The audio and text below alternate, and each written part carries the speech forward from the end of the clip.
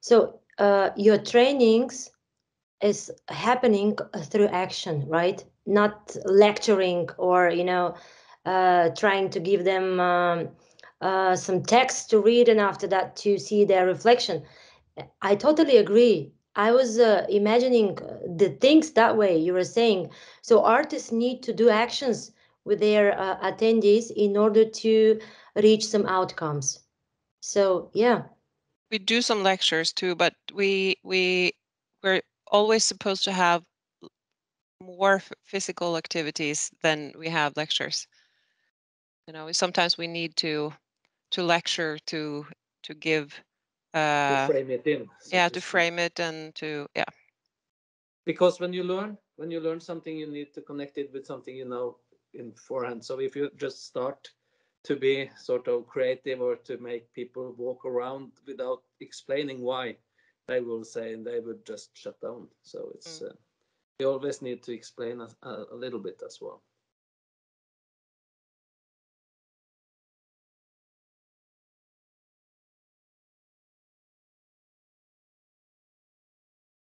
Can we organize everything you said in sort of a steps? I mean, first of all, what we need to provide, for people like you to facilitate them, to make them easy, organize their trainings. So, for what is the first thing, the second thing, the third thing, as a step model here?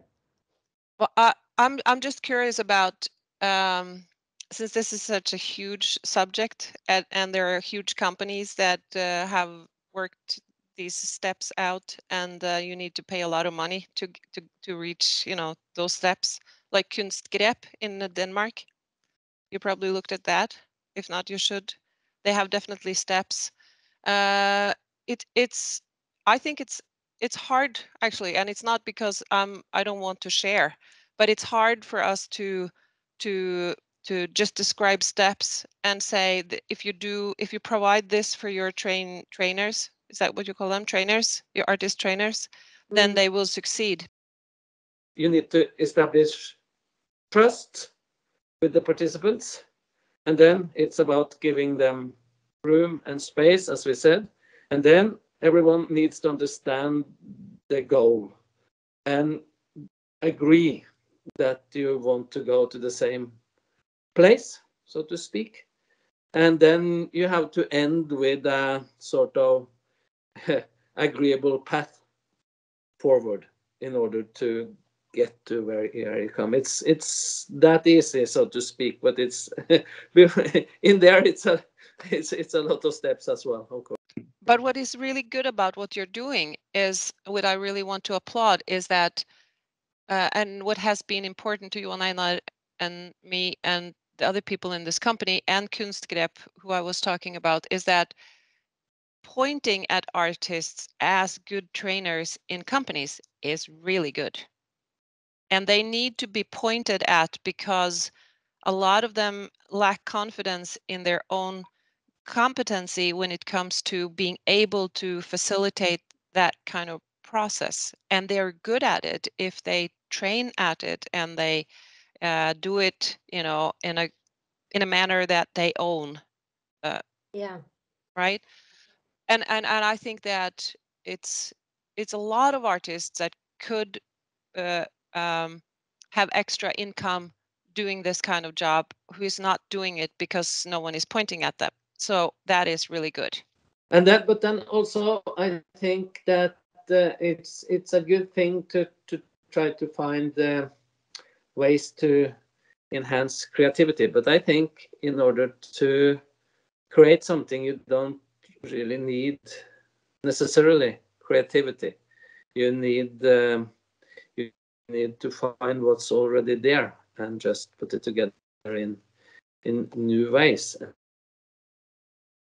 To succeed, if you're an artist or any kind of trainer going into a company to make change, like Jon and I was saying in the beginning, as you know, you need to have a CEO or someone in the management being very precise about what they want, uh, um, what the object with is like, you will never succeed as an artist trainer or any kind of trainer, as you know, if what you think, you cannot work too hard before you start doing something, like to get the specific task or goal, or so I think that to train your artist trainers, or to tell them that they need to be, if they're going to do any kind of job in a company, be specific about what do you want, what should have happened when when this project is over, what should have happened. And then the CEO or the manager will say, well, I want all the employees to be more healthy. Okay, so how do we measure that? Well, we go from 3.5% sick leave till 2.8 in a year. I say, okay, right? So how do we do that? But then he or she has a specific goal, and we can work with that. But if he says or she says, oh, I just want people to be more happy at the workplace. Okay, how do we measure that? Then we have to have some interviews in front, midway, and in the end maybe, so we can sort of say, we have a starting point and something is going on, and then in the end. But or no, we want a new strategy. Our company is going to go in a different directions, and I want something new to happen. Okay. Or I want a new product to be invented. I want everybody to be a part of that in our company. Okay, so you have 2,300 people in your company and they're a part of it. Yeah, that's my goal. Okay. Can I do it? Can I not do it? So, but if it's really, really risky for any trainers to go in and enhance creativity if we don't know, like we started with, what the goal for the CEO is.